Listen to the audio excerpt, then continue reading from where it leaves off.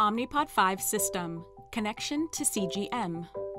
After first time Omnipod 5 app and pod setup, a screen will appear to connect the CGM to Omnipod 5.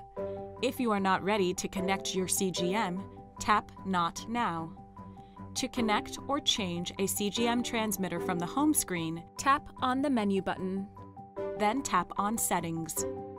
Once the settings list is expanded, tap on CGM Transmitter. Tap the first box in the serial number field to display the keyboard.